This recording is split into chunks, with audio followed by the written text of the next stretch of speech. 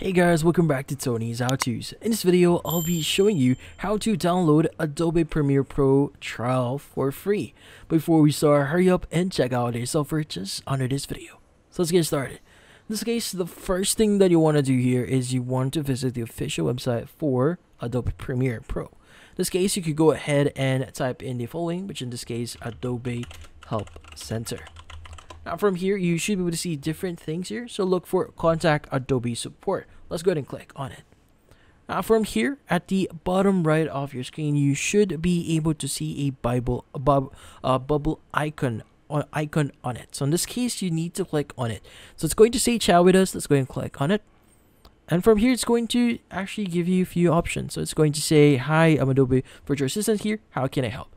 So you have three options. Go ahead and click on try or buy app. Now it's going to actually ask you for further information. So what I like doing here is I want to use the following. So in this case, you can go ahead and pause this video and copy the text that I'm showing you right now.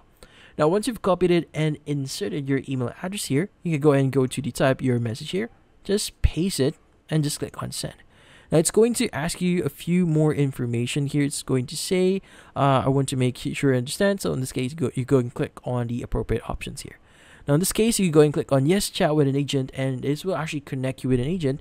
In this case, you could go and request and say basically that you want to try the following app for a free trial, so they will be able to assist you on setting that up.